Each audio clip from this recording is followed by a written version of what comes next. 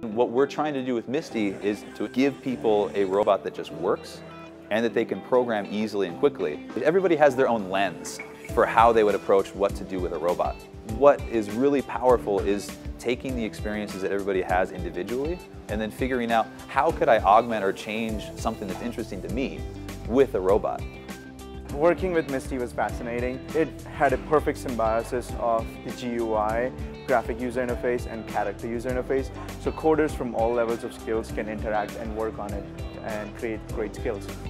What I think would be really beneficial is with this kind of affordable robot, you could bring it into a child care center or a school or even a home and have it engage with the child, because these kind of children really just love technology, and I could see that social bridge happening for them with this robot where there are just endless potentials for the future. It was a really nice platform. It was pretty easy to code, and getting into some of the more advanced stuff, the API documentation was pretty good, and giving people the option to make their own skills and kind of offering that part as an open source is very important for movements like the maker movement and open source communities. So being able to manipulate the robot in different ways and test things out was amazing.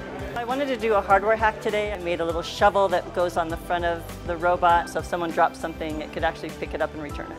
I do see a lot of potential for Misty to possibly be kind of the central area for gathering information from particular sensors and devices in the household, collecting that data, potentially triggering events and things for particular things in the house. Working with Misty today was a lot of fun, not only in being able to interact with her, but to interact with the people at my table. Everyone had a diverse set of skills, so we were able to combine those to create some fun things.